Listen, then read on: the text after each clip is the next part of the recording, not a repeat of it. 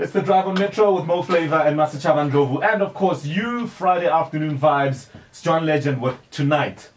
I don't know if it's because there is a certain Minnie Jones in the studio that a song like this just randomly plays on a Friday. I thought this was for me though. It's fitting. Well, yeah, fine. Also, it's fine. Well, Let's share. Let's share. Sharing is caring. shout outs to all of the married women out there. So, Being Mrs. Jones is a show. You can call it a reality show, but Minnie is calling it something else, right? Yeah, it's a docu-series. Sure. It does have a lot of reality moments in, and I think what I wanted to do is I didn't want to alienate our audience. Like, I wanted people to be able to see certain moments happen authentically and organically, but it is very stylized. So if you're expecting a linear reality show that you've seen where it's just following someone around, you're not really going to see that.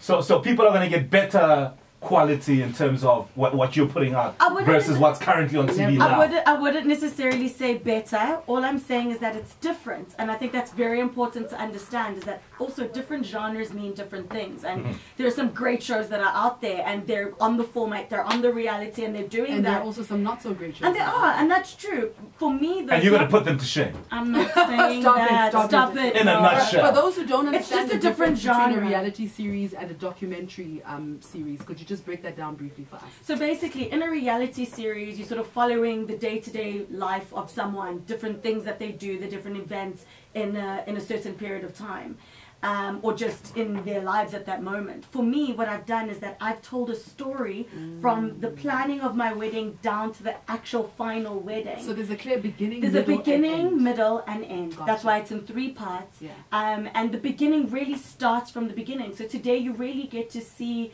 me from infancy all the way to becoming a bride and Mrs. Jones. Sure. And that's what the show is about. It's not me running to the mall. It's not Drinking me coming to Are there any scenes where you do drink champagne, darling? Champagne. my bachelorette was in Champagne. Ah, all right. Yeah. That's So fresh, we fresh. went. Yeah, we went with we were at the House of Mum. It was incredibly beautiful with my girls. I can't wait for you to see that. It got really spicy. I'm sorry to move from champagne to kids, but you know, obviously, when you get married, there's sort of an expectation. Yeah. That there must be bambinos somewhere. So are there going to be any juniors coming? Well, you know, anytime soon. I mean, I don't know how you guys have sussed that out with Mr. Jones. I don't know. I hope to have kids in the future. I'm very excited to start a family. But I don't know. I'm just gonna take it one day at a time. You know, I think right now, can I just enjoy being married? You know? Yeah. I have a question. How did you know he was the one? I hate the cliche saying, but it just hits you one day when you realize that with all the craziness and the messiness of the world, this is the one person who calms you, who grounds you, and allows you to be the most you. So that's when I knew. Like, it was just a point where it was a time where I was like, whether we get married or whether we don't, I want to be with you always. Fantastic. And that's where we were. So Becoming Mrs. Jones is not a reality show, it's a fairy tale wedding. What time is it on?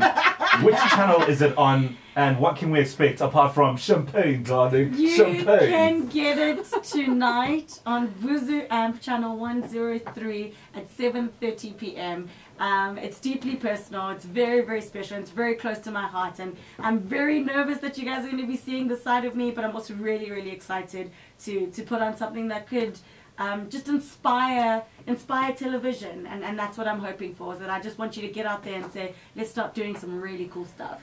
Well, I'm excited about the fact that you came here to have this moment with us. It's such a big occasion, so thank you very much for doing that, and we wish you all the best of luck with the marriage, with the show, and everything else. I mean, we'll always catch up with you with regards to other things. I mean, we know you're an extremely talented human being. Thank you. But for now, it's about you know, that special moment, so good luck. Thank you so much, and thank you so much for having me on the show. Hope you guys enjoy the show tonight, and I can't wait to see you guys again.